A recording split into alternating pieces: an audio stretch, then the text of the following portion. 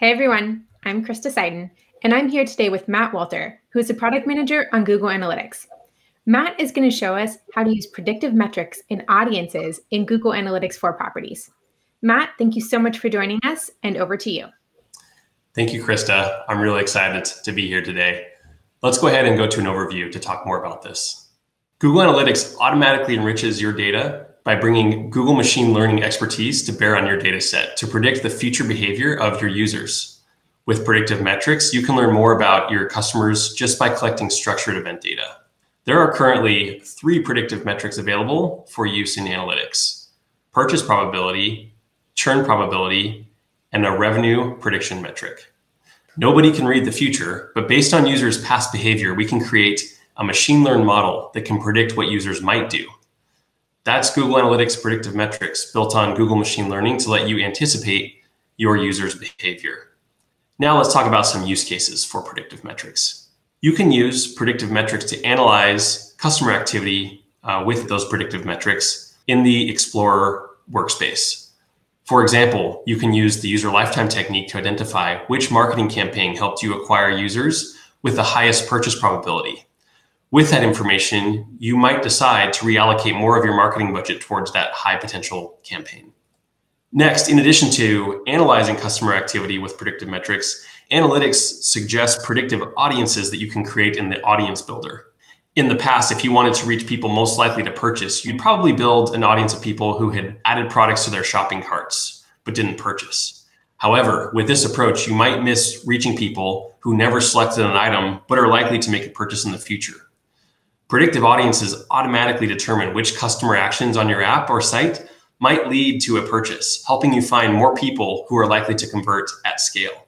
Or let's say you're an online publisher and you want to maintain your average number of daily users. You can build an audience of users who are likely to not visit your app or site in the next 7 days, and then create a Google Ads campaign to encourage them to read one of your popular articles. Next, you can also use a feature called audience triggers to trigger events when users match the definition of an audience and become members. This allows for greater actionability to send conversion events to a linked Google Ads account for bidding purposes. And lastly, you can use audiences within Firebase. For example, cloud messaging allows you to send push notifications to your users, or the remote config product allows you to customize or personalize the experience that your users see inside of your app. Now I'm going to do a walkthrough to show you how to create a predictive audience inside of a Google Analytics 4 property. We are in the demo account for the Google Merchandise Store. You'll want to start over here on the left by clicking Configure.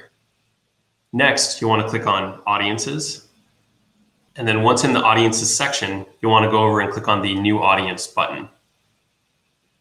You can create a predictive audience from scratch by clicking Create a Custom Audience, and then in the metrics picker, selecting the predictive metrics that you're interested in, or you can start using a suggested audience that Google has created for you. That's what I'm going to show today. If you click Predictive, here's a library of predictive audiences that we recommend you could use. For example, there's the likely 7-day purchasers audience. This is users who are likely to make a purchase in the next 7 days. Or on the flip side, there is the likely 7-day churning users audience. This would be active users who are likely to not visit your property in the next 7 days. As an example, if you click on this, we have a preset of conditions that you can use if you would like, or you can modify it as necessary. In order to modify, if you click the filter here, a visualization will pop up. On the left, you can pick one of these presets based on what you care about, or on the right, you have the ability to have more customization in setting your percentiles. For example, as you raise the lower bound on which users are included, which is a more precise prediction, you lower the number of users that can be included in your audience, as you can see there below. And that is an overview of how you create predictive audiences inside Google Analytics 4 properties. Great. Thank you so much, Matt, for showing us how to use predictive metrics in audiences in Google Analytics 4. This is super useful, and I'm very excited to get started with this.